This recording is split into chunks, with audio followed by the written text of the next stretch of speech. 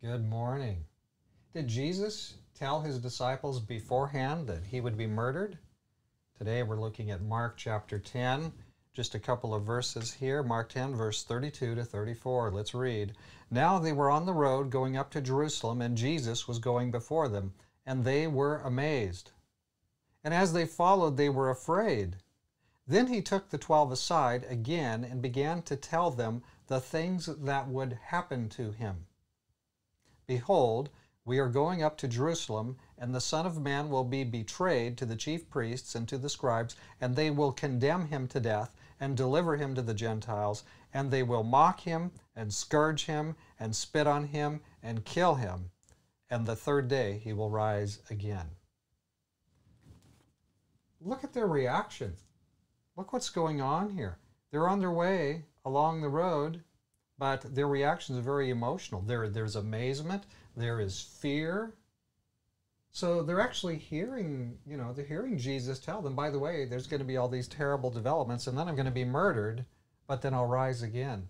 But they're so troubled by this, and the reaction is so, it's like they really don't want to hear it. It's disconcerting. They are busy planning, as we'll see in tomorrow's morning's devotional. They're busy planning who's going to be who in the new government. Who's going to be the minister of the Department of Defense, who's going to be the leader of this section and that section, and how many kopecks they're going to get, how much money they're going to get, how many minas. But you know what? That may be, but Jesus is giving him the hard facts. The hard facts is there's troubles ahead. There's persecution and troubles coming along. Don't be planning your wonderful new government. It might not turn out the way you're thinking. Jesus is trying to help them, but so often we don't want to hear what God wants to tell us. And that's a problem. We're told stuff, we're told it over and over. This isn't the first time Jesus has brought up some of these things, but even though we hear it, we reject it, we resist it, we sort of turn off our ears. And what we need to do is we need to have God be with us and help us and anoint our ears so that we can hear what he's trying to tell us.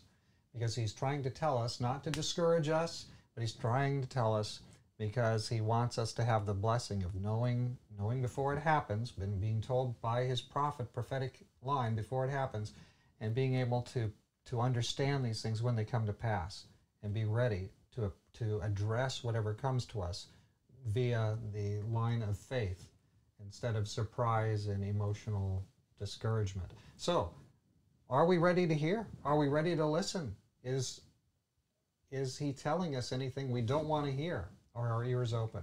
We can pray about that, and let's do that. Dear Father in heaven, help us to be ready to hear.